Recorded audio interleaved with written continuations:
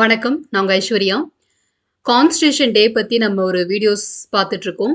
அதுல இதுக்கு முன்னாடி ஒரு வீடியோ பதிவு பண்ணியிருந்தேன். கான்ஸ்டிடியூஷன் டேனா என்ன, what, where, when and how அப்படின்னு சொல்லிட்டு 4 விதமான டைரக்ஷன்ஸ்ல பார்த்துருந்தோம். அதே மாதிரி இப்போ நம்ம அடுத்து பார்க்க போறது கான்ஸ்டிடியூஷன் டேவுடைய செலிப்ரேஷன்ஸ் எப்படி நடத்துறாங்க அண்ட் அதனுடைய முக்கியத்துவம் என்ன அப்படின்றது பார்க்க போறோம். ஸோ இந்த வீடியோ ஃபுல்லாவே கான்ஸ்டிடியூஷன் டே எப்படிலாம் செலிப்ரேட் பண்ணலாம் அப்படின்னு நம்ம கவர்மெண்ட் ஆஃப் இந்தியா சொல்லியிருக்காங்க அப்படின்றது தான் நம்ம டீட்டெயிலாக பார்க்க போகிறோம். ஸோ இது எல்லாமே அவங்க கொடுத்த கைட்லைன்ஸில் இருக்கிற நோட்ஸ் அப்படியே தான் எடுத்து கொடுத்துருக்கேன். ஸோ செலிப்ரேஷன் அப்படின்றது எப்படி நடக்கும் அப்படின்னு நமக்கு தெரியணும் இல்லையா? ஸோ அதுக்கான ஒரு விஷயங்களா தான் ஹவ் வி செலிப்ரேட் கான்ஸ்டிடியூஷன் டே அப்படின்றது பார்க்க போகிறோம். ஸோ ஃபர்ஸ்ட் ஆஃப் ஆல் நம்ம பார்க்க போகிறது கான்ஸ்டிடியூஷன் டே உடைய சிக்னிஃபிகன்ஸ் என்ன, முக்கியத்துவம் என்ன அப்படின்றது பார்க்க போகிறோம். ஸோ நமக்கு ஆல்ரெடி நிறைய விஷயங்கள் தெரியும் கான்ஸ்டிடியூஷன் பற்றி. பட் ஸ்டில் இதனுடைய முக்கியத்துவம் என்ன அப்படின்னு பார்த்தீங்கன்னா, in 2015, Union Ministry of Social Justice notified the decision of the center to celebrate November 26th day as their Constitution Day அப்படின்னு சொல்லியிருக்காங்க. ஸோ இது நம்ம நேற்று பார்த்த இன்ஃபர்மேஷன் தான். ஸோ ஒரு யூனியன் மினிஸ்ட்ரியை கவர்மெண்ட்டோடைய விருப்பத்தை நிறைவேற்றி அதிகாரப்பூர்வமாக அறிவிச்சிருக்காங்க. ஸோ இந்த தினத்தை நம்ம கான்ஸ்டிடியூஷன் டேவா கொண்டாடலாம் அப்படின்னு சொல்லிட்டு. அண்ட் அடுத்த இன்ஃபர்மேஷன்ஸ் என்னன்னா, மெயினாக இது எதுக்காக கொண்டாடப்பட்டது அப்படின்னு பார்க்கும்போது, to promote constitutional values among citizens according to a government website அப்படின்னு. ஸோ கவர்மெண்ட் வெப்சைட்ல என்னென்ன மாதிரியான டைரக்ஷன்ஸ் கொடுத்துருக்காங்களோ அதைப்படி கான்ஸ்டிடியூஷன் டேவை நம்ம செலிப்ரேட் பண்ணணும், அதை ப்ரொமோட் பண்ணணும் அப்படின்றதான் இதுக்கான ஒரு முக்கியத்துவமே. ஸோ கவர்மெண்ட் வெப்சைட்ல என்ன மாதிரியான கைட்லைன்ஸ் கொடுத்துருக்காங்கன்றதை நம்ம அடுத்தடுத்து வரக்கூடிய ஸ்லைட்ஸ்ல பார்க்க போறோம். ஸோ மெயினாக கான்ஸ்டிடியூஷன் டேவை செலிப்ரேட் பண்றதுக்கான காரணம் என்ன அப்படின்னு பார்த்தீங்கன்னா, to promote it's values among citizens. So அதனுடைய முக்கியத்துவம் என்ன அப்படின்றது இந்திய நாட்டோட பிரஜை எல்லார்கிட்டயுமே போய் சேரணும் அப்படின்றது தான் இந்த டேவுடைய முக்கியமான ஒரு நோக்கமாக இருக்கு. மூன்றாவது விஷயம் என்னன்னு பார்த்தீங்கன்னா, ஸோ நம்மளுடைய கான்ஸ்டிடியூஷன் என்னைக்கு நடைமுறைப்படுத்தப்பட்டது, ஏற்றுக்கொண்ட தினம் தான் நவம்பர் 26. நடைமுறைப்படுத்தப்பட்ட தினம் எதுன்னு பார்த்தீங்கன்னா ஜான்வரி 26, 1950. ஸோ இந்த நவம்பர் 26ல இருந்து ஜான் 26 ஏன் அவங்க சூஸ் பண்ணாங்க, அதனுடைய எனாக்ட்மெண்ட்காக அப்படின்றது நம்ம அடுத்து வரக்கூடிய வீடியோவில் ஸ்டோரி பிஹைண்ட் தி கான்ஸ்டிடியூஷன் டே அப்படின்ற தலைப்பில் நம்ம டிஸ்கஸ் பண்ணலாம். ஸோ இப்போதைக்கு கான்ஸ்டிடியூஷன் டே உடைய சிக்னிஃபிகன்ஸ் என்ன, எந்த மினிஸ்ட்ரி கொடுத்தாங்க, ஏன் கொடுத்தாங்க, அண்ட் உண்மையாக நம்மளுடைய கான்ஸ்டிடியூஷன் டே முழுமையாக செயல்பாட்டிற்கு வந்த தினம் என்ன, இந்த 3 பாயிண்ட் மட்டும் இதை நோட் பண்ணிக்கோங்க. இப்போ அடுத்து நம்ம பார்க்க போகிறது ஹவு வி செலிப்ரேட் அப்படின்னு பார்க்க போகிறோம். ஸோ இங்கே பார்க்க போகிற எல்லா பாயிண்ட்ஸுமே கவர்மெண்ட்டோடைய கைட்லைன்ஸ் தான். இப்படிலாம் நம்ம செலிப்ரேட் பண்ணணும் கான்ஸ்டிடியூஷன் டேவை அப்படின்னு சொல்லி அவங்க கைட்லைன்ஸ் கொடுத்துருக்காங்க. ஸோ அதில் எந்தெந்த விஷயத்துலலாம் பண்ணுறாங்கன்றது ஒன் பை ஒன்னாக பார்ப்போம். ஸோ ஃபர்ஸ்ட் நம்ம பார்க்க போகிற பாயிண்ட் என்னன்னா, constitution day is not a public holiday. So பொதுவாகவே நம்ம ஒரு கவர்மெண்ட் ஒரு டேட் அனௌன்ஸ் பண்ணுறாங்க அப்படின்னா இமீடியட்டாக நம்ம மைண்டில் வரக்கூடியது ஒரு பப்ளிக் ஹாலிடேவாக தான் இருக்கும். லைக் இண்டிபெண்டன்ஸ் டே எடுத்துக்கலாம், ரிப்பப்ளிக் டே, காந்தி ஜெயந்தி, இந்த மாதிரி நேஷனல் டேஸ் அப்படின்னு சொல்லி அனௌன்ஸ் பண்ண எல்லாமே பப்ளிக் ஹாலிடேவாக தான் இருக்குது. அது போக ரிலீஜியஸ் ஃபெஸ்டிவல்ஸ் நிறைய விஷயத்துக்கு பப்ளிக் ஹாலிடேஸ் அனௌன்ஸ் பண்ணுறாங்க. அந்த வரிசையில் கான்ஸ்டிடியூஷன் டே அப்படின்றது நிச்சயமாக ஒரு பப்ளிக் ஹாலிடே இல்லை. அது எல்லாருமே அந்த தினத்தை பற்றி தெரிஞ்சுக்கணுன்றதுக்காக அந்த டேட்டே அனௌன்ஸ் பண்ணியிருக்காங்க. ஸோ அவங்களோட ப்ரிமிசஸில், அது ஸ்கூலாக இருக்கலாம், காலேஜாக இருக்கலாம், யூனிவர்சிட்டியாக இருக்கலாம், ஸோ அந்தந்த இடங்களில் கான்ஸ்டிடியூஷன் டே பற்றின விழிப்புணர்வு மக்கள் கிட்ட போய் சேரணும் அப்படின்றதுக்காக அந்த தினத்தை அறிவிச்சிருக்காங்க. ஸோ அதுபடி என்னென்னலாம் பண்ணணும், ஒரு கல்வி நிலையமாக இருந்தால், ஒரு கல்லூரியாக இருந்தால், ஒரு பல்கலைக்கழகமாக இருந்தால் என்ன மாதிரியான ஒரு செலிப்ரேஷன்ஸ் நீங்கள் கொண்டு போகணும் அப்படின்னு சொல்லி கவர்மெண்ட் கொடுத்துருக்காங்க. அந்த ஒவ்வொரு பாயிண்ட்டை நம்ம பார்க்கலாம். ஸோ ஃபர்ஸ்ட் பாயிண்ட் என்னன்னா, இது பப்ளிக் ஹாலிடே இல்லை. ஸோ அதனால் இந்த டேட் வந்த உடனே நமக்கு ஹாலிடேவா அப்படின்னு நினைக்கக்கூடாது. ஸோ கண்டிப்பாக இது பப்ளிக் ஹாலிடே இல்லை. செகண்ட் பாயிண்ட் என்னன்னா, various departments of the government of India celebrated the first constitution day in 2015. ஏன்னா நம்ம நேத்தே பார்த்துருந்தோம் இல்லையா? ஸோ இந்த நவம்பர் 26 அப்படின்றது நமக்கு 1949ல அவங்க அடாப்ட் பண்ணிட்டாங்க. லைக் நம்மளோட கான்ஸ்டியூஷன் அவங்க ஏற்றுக்கொண்ட தினம் அந்த தினமா இருக்கு. ஸோ அந்த வெரி நெக்ஸ்ட் இயர்ல இருந்து 1950ல இருந்து இந்த டேவை நம்ம செலிப்ரேட் பண்ணிட்டு இருக்கோமான்னு கேட்டால் நிச்சயமா இல்லை. அது வெறும் நேஷனல் லா டேவா தான் இருந்துச்சு, சட்ட தினமா தான் இருந்தது. பட் பின்னாடி 2015ல on eve of 125th birth anniversary of Dr. B.R. Ambedkar நம்ம இந்த டேவை கான்ஸ்டிடியூஷன் டேவா செலிப்ரேட் பண்ணிட்டு இருக்கோம். So various departments of government of India முதலாக இந்த தினத்தை எப்போ செலிப்ரேட் பண்ணாங்க அப்படின்னு பார்த்தீங்கன்னா 2015ல. ஸோ அடுத்து பார்த்தீங்கன்னா department of education and literacy. So நிறைய துறைகள் இருக்கு. பட் பர்டிகுலரா இது வந்து எஜுகேஷன் டிபார்ட்மெண்ட் என்ன சொல்லியிருக்காங்கன்னா, as per the department of education literacy, the preamble of the constitution was read in all schools by all students அப்படின்னு சொல்லியிருக்காங்க. ஸோ எப்படி நம்ம வந்து ஒரு ப்ரேயர் டைம்ல பிளெட்ஜ் படிப்போமோ அதே மாதிரி இந்த கான்ஸ்டியூஷன் டே அன்னைக்கு நம்மளுடைய பிரியாம்பிள் இருக்கு இல்லையா, we the people of India அப்படின்னு ஆரம்பிக்கும் இல்லையா, அந்த பிரியாம்பிள் அந்த கண்டென்ட்டை வந்து ஸ்கூல்ல இருக்கக்கூடிய எல்லா ஸ்டூடெண்ட்ஸுமே they have to read it loudly அப்படின்னு சொல்லியிருக்காங்க. ஸோ தட் அதில் இருக்கக்கூடிய ஒவ்வொரு வார்த்தையும் எல்லாருடைய மனதிலையும் பதிகிறதுக்கான ஒரு வாய்ப்பாக அது நிச்சயமா இருக்கும். ஸோ எஜுகேஷன் லிட்ரஸி டிபார்ட்மெண்ட் சொன்ன விஷயம் என்னன்னா, நவம்பர் 26 அன்னைக்கு எல்லா ஸ்கூல்ஸ்லையுமே நீங்க இந்த பிரியாம்பிளை வந்து ரீட் பண்ணி ஆகணும். ஸோ அதை ரீட் பண்ணி எல்லாருமே ரிப்பீட் பண்ற மாதிரி, எப்படி ஒரு பிளட்ஜ் ரீட் பண்ணுவோமோ அந்த மாதிரி இதை ரீட் பண்ணணும். அதனுடைய சிக்னிஃபிகன்ஸ் என்ன, அதனுடைய மீனிங் என்ன அப்படின்றது ஸ்டூடெண்ட்ஸ் கிட்ட போய் சேரணும் அப்படின்னு சொல்லி டைரக்ஷன்ஸ் கொடுத்துருக்காங்க. அண்ட் அடுத்ததாக quiz and essay competitions are conducted both in online and offline on the subject of Constitution of India. So எல்லாருமே யாரெல்லாம் எஜுகேஷனல் இன்ஸ்டிடியூஷன்ஸ்க்கு பிஹைண்ட்ல இருக்காங்களோ அவங்க எல்லாருமே both in online and offline பிளாட்ஃபார்ம்ல இது சம்மந்தமான ஒரு குவிஸ் காம்படிஷன், எஸ்ஏ காம்படிஷன்ஸ் எல்லாத்தையுமே நடத்தணும். ஸோ தட் பீப்புள் அதில் ஸ்டூடெண்ட்ஸ் யாரெல்லாம் பார்ட்டிசிபேட் பண்ணுறாங்களோ அவங்க எல்லாருமே கான்ஸ்டியூஷன் டே பற்றி தெரிஞ்சுக்கிறதுக்கான ஒரு அவேர்னஸ் கிரியேட் ஆகும் அப்படின்னு சொல்லியிருக்காங்க. ஸோ நம்ம ஸ்கூல் டேஸ்லேயே பார்த்தீங்கன்னா நமக்கு பொதுவாகவே நிறைய விஷயங்கள் இந்த காம்படிஷனில் கலந்துக்கிட்டது மூலியமா தான் தெரியும். நிறைய பேருக்கு அந்த மேப்பே என்னன்னு தெரியாது. பட் மேப் குவிஸில் போய் அட்டன் பண்ணும்போது தான் இருக்கிற எல்லாத்தையுமே நம்ம ஸ்டடி பண்ணியிருப்போம். அப்போ படித்து நமக்கு இன்னைக்கு வரைக்குமே ஞாபகம் இருக்கும். அதே மாதிரி ஒரு காம்படிஷனாக ஒரு கேமாக நம்ம செய்கிற எல்லா விஷயங்களுமே நம்மளோட சப்கான்ஷியஸ் மைண்ட்ல இமிடியேட்டாவே ஸ்டோர் ஆயிரும். ஸோ அந்த ஒரு வழிமுறை தான் எங்கேயுமே ஃபாலோ பண்ணியிருக்காங்க. ஸோ எல்லா ஸ்கூல்ஸ்லையுமே எல்லா விதமான எஜுகேஷன் இன்ஸ்டிடியூஷன்ஸ்லையுமே வந்து பார்த்தீங்கன்னா they have to conduct quiz R S A in online R offline as per there convenience. So அது வந்து நீங்கள் நடத்தணும். இது மூலியமா ஒரு அவேர்னஸ் கிரியேட் ஆகும் அப்படின்னு சொல்லியிருக்காங்க. So first of all it is not a public holiday. And second thing, department of education and literacy அவங்க பிரியாம்பிளை எல்லா ஸ்கூல் ப்ரெமிசஸ்லையுமே வந்து ரீட் பண்ணணும் அன்னைக்கு அப்படின்னு சொல்லியிருக்காங்க. அண்ட் எல்லா education இன்ஸ்டிடியூஷன்ஸுமே they have to conduct quiz and S A competition both in online and offline அப்படின்றதும் இருக்கு. ஸோ அடுத்து நம்ம பார்க்க போகிறது இதனுடைய கண்டினியூஷன் தான்.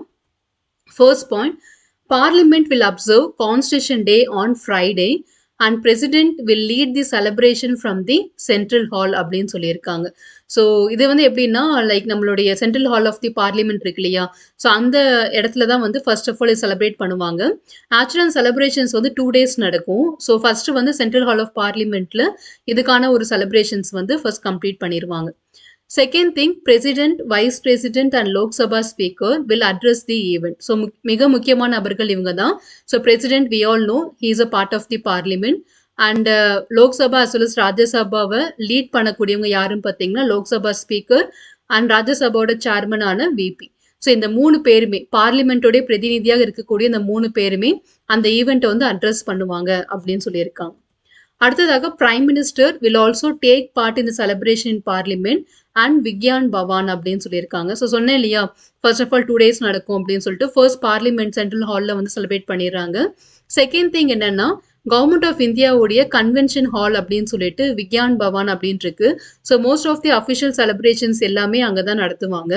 ஸோ அந்த இடத்துல வந்து பிரைம் மினிஸ்டருடைய தலைமையில் வந்து பார்த்தீங்கன்னா they will be conducting a celebration. Later in the day, Prime Minister will inaugurate the 2-day Constitution Day celebration organized by the Supreme Court in Vigyan Bhawan. So, அந்த Vigyan Bhawan celebration வந்து யார் organise பண்றாங்க அப்படின்னு பார்த்தீங்கன்னா most ஆப்டான person வந்து supreme court தான். Because கான்ஸ்டியூஷனை வந்து அவங்க தான் அந்த கார்டியன் ஆஃப் அவர் கான்ஸ்டியூஷன் அவங்க தான் இருக்காங்க. ஸோ சுப்ரீம் கோர்ட்டோட தலைமையில தான் வந்து பார்த்தீங்கன்னா அந்த விக்யான் பவன செலிப்ரேஷன்ஸ் எல்லாமே நடந்துட்டு இருக்கு. ஸோ யார் எங்கெங்க ப்ரிசைட் பண்றாங்க, யார் அதை ஆர்கனைஸ் பண்றாங்க, எங்கெங்கெல்லாம் நடக்குது அப்படின்றத பார்த்துக்கோங்க. ஸோ அடுத்து நம்ம பார்க்க போகிறது, there will be a lecture on salient features of the constitution in each school அப்படின்னு சொல்லியிருக்காங்க. So first of all preamble படிச்சுட்டாங்க, quiz and S A காம்படிஷன்ஸ்லாம் நடத்துகிறாங்க. அது போக நம்மளோட இந்திய அரசியலமைப்புடைய மிக முக்கியமான அம்சங்கள்லாம் என்ன, சேலியன்ட் ஃபீச்சர்ஸ்லாம் என்ன, லைக் லென்த்தியஸ்ட் ரிட்டன் கான்ஸ்டியூஷன், இந்த மாதிரி நிறைய விஷயங்கள் இருக்கு இல்லையா, ஃபண்டமெண்டல் ரைட்ஸாக இருக்கட்டும், இண்டிபெண்டன்ட் ஜுடிஷியராக இருக்கட்டும், நிறைய விஷயங்கள் மோர் தென் 20 பாயிண்ட்ஸ் இருக்குது. ஸோ அந்த எல்லா விஷயங்களை பற்றியுமே நம்மளோட இந்தியன் கான்ஸ்டியூஷனுடைய தனித்தன்மைகள் என்ன அப்படின்றத ஒரு லெக்சர் மூலயமா எல்லா ஸ்கூல்ஸ்லையுமே அதை டிஸ்கஸ் பண்ணுறாங்க.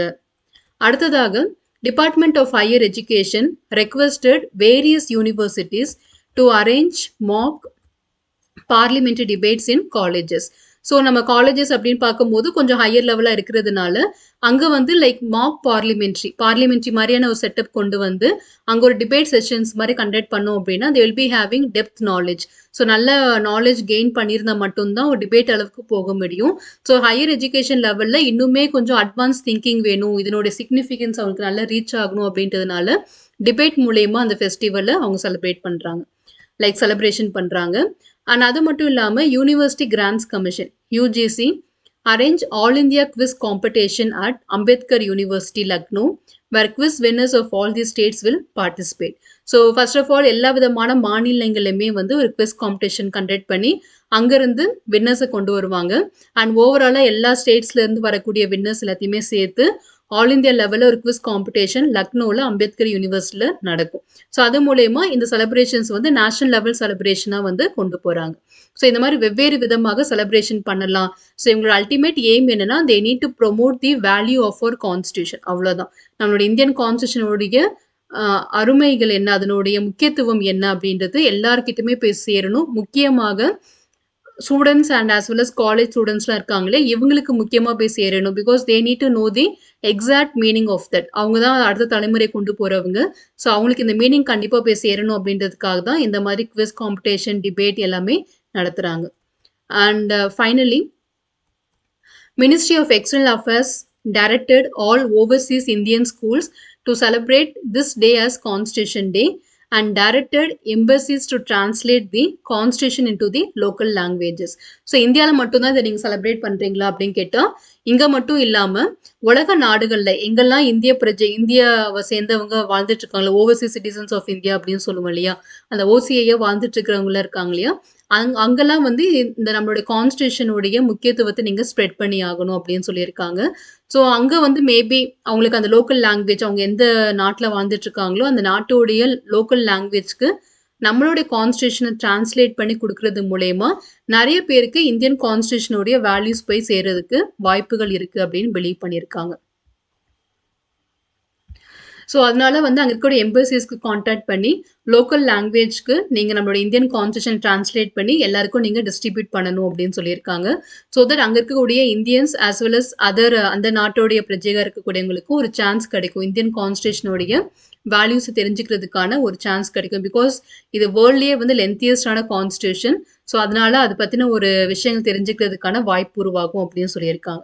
ஸோ இந்த விதத்தில் பார்த்தீங்கன்னா நிறைய மொழிகளில் வந்து மொழிபெயர்க்கப்பட்டிருக்கு. பட் அரபிக் லாங்குவேஜில் கூட மொழிபெயர்க்கப்பட்டிருக்கு அப்படின்றத அவங்க ஒரு பாயிண்ட்டாக இன்க்ளூட் பண்ணியிருக்காங்க.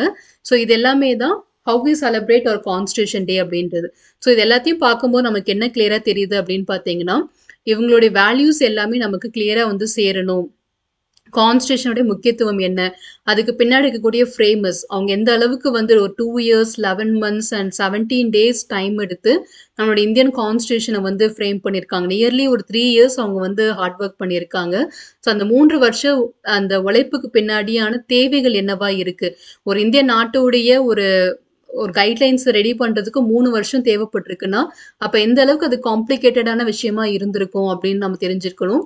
ஸோ அதை பற்றி மக்கள் எல்லாருக்குமே சேர்ந்தா மட்டும்தான் அதனுடைய முக்கியத்துவம், அவங்களுடைய உரிமைகள் என்ன, கடமைகள் என்ன, அவங்களோட ரைட்ஸ் அண்ட் டியூட்டிஸ் எல்லாமே அவங்களுக்கு வந்து கிளியராக தெரியும். ஸோ அந்த நோக்கத்துக்காக தான் மெயினாக அந்த டேவை வந்து அனௌன்ஸ் பண்ணியிருக்காங்க. அண்ட் மோஸ்ட் இம்பார்ட்டன்ட்லி அதுக்கு முன்னாடி வரைக்கும் இப்படி ஒரு டே இருக்கிறது நிறைய பேருக்கு தெரியாது. அண்ட் இந்த டேட்டில் தான் நம்ம அடாப்ட் பண்ணிக்கிட்டோமான்றது கூட தெரியாது. பிரியாம்பிள் படித்தவங்களுக்கு மட்டும் தான் தெரியும்.